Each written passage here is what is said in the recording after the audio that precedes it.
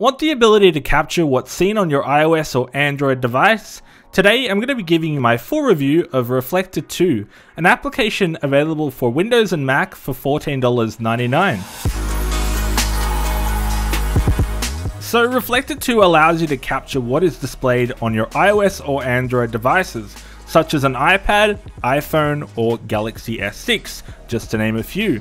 And this is a great way to show off a new app or game and share it with your friends or the world to see.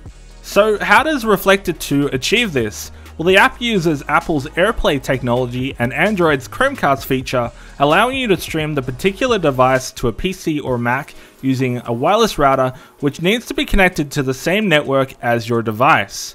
Connecting your iOS device is pretty straightforward, assuming you are connected to the same wireless network as your PC or Mac. Slide up from the bottom of your iPad or iPhone and select Airplay. At this point, you should have the option to connect to your computer. Usually it's indicated as the system username. Note, you'll also need to enable screen mirroring. You'll notice now that the application will now show the iOS device correctly. It's a little different on Android, however. Firstly, you'll need to head over to the Google Play Store and download the official Chromecast app, which is free. Then you'll need to launch the app and go to the free bar icon on the left side menu and tap on Cast Screen. Here the app will ask you which device to stream on. Of course, you'll want to select your PC or Mac.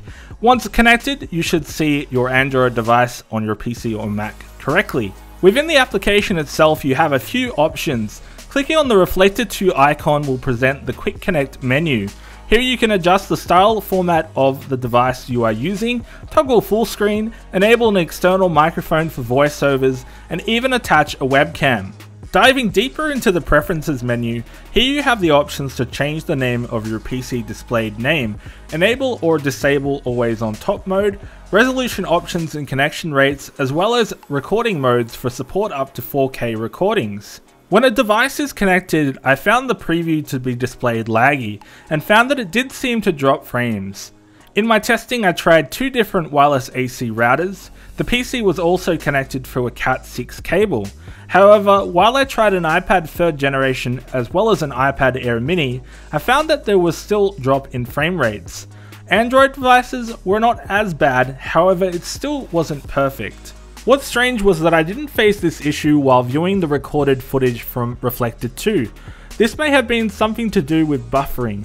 The footage was very smooth, however I did notice that while recording longer clips of 5 to 10 minutes long, the application would take a considerable amount of time to export even on a good spec PC. So what are my thoughts on Reflector 2? I think that this application offers at its core the ability to record screencasts easy and effortlessly, and while the frame drop still exists, at least in my research and testing, I would still recommend this application to people who are looking to do app reviews, showcases and more. There is only one other way of doing this, and it would require a purchase of a capture card and other accessories, but that's when we're talking hundreds of dollars, and I couldn't really recommend that to someone over an application that costs $14.99, which basically does the same thing. So that's going to wrap it up for this review of Reflector 2. Just a special thanks to Air Squirrels for sending me a copy of this application for review. So let me know in the comments below what you think about Reflector 2 and if you yourself have used it. If you guys enjoyed this video, be sure to hit that like button and subscribe for more tech content. Thank you guys for watching, and I will see you guys in the next one. Peace!